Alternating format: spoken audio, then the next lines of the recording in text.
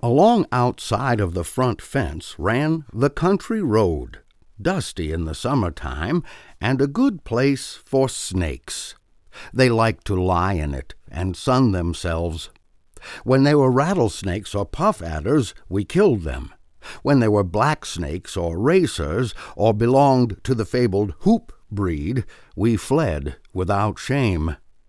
When they were house snakes or garters, we carried them home and put them in Aunt Patsy's work basket for a surprise. For she was prejudiced against snakes, and always when she took the basket in her lap and they began to climb out of it, it disordered her mind. She never could seem to get used to them. Her opportunities went for nothing. And she was always cold toward bats, too, and could not bear them. And yet I think a bat is as friendly a bird as there is. My mother was Aunt Patsy's sister, and had the same wild superstitions. A bat is beautifully soft and silky.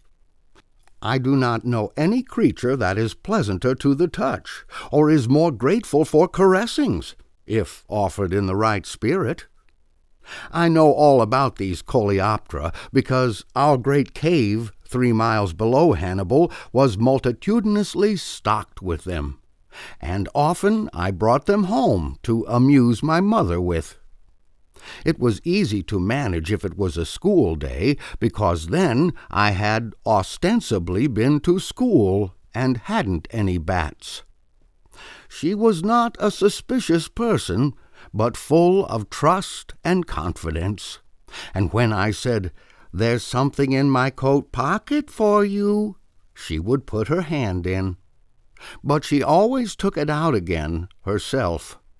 I didn't have to tell her.